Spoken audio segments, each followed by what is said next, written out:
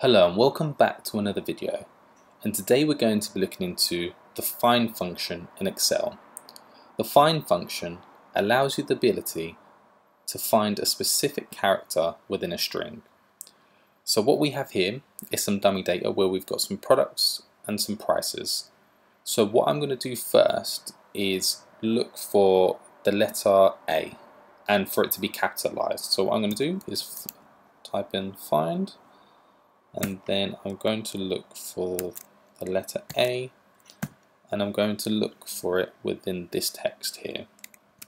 So if I press enter, apologies, put the double quotes instead. So as you can see here, it's found the letter A here, so capitalized, so it's in the first position, and it hasn't found any of these A's here because it is case sensitive. So obviously if it's capitalized, you'll find it.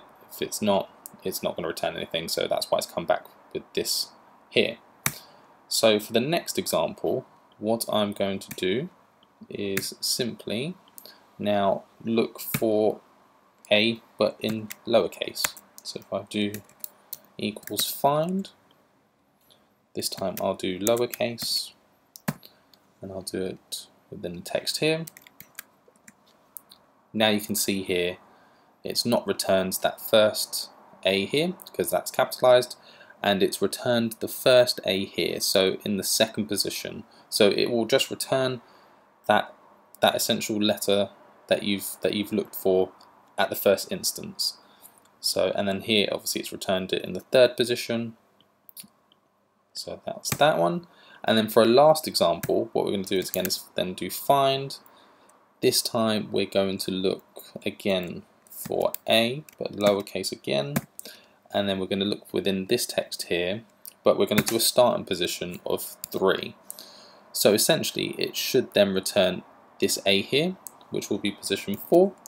So let's see if that's worked. So as you can see there, that's now worked. So it's returned the fourth character, which is the A, and as we started it from position 3, that's the first one that pops up, and that one is obviously in the third position, so it's returned A.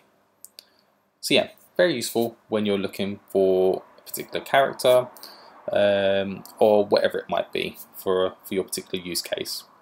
So yeah, thank you for watching. If you like this video, please like and subscribe, and I'll catch you in the next one.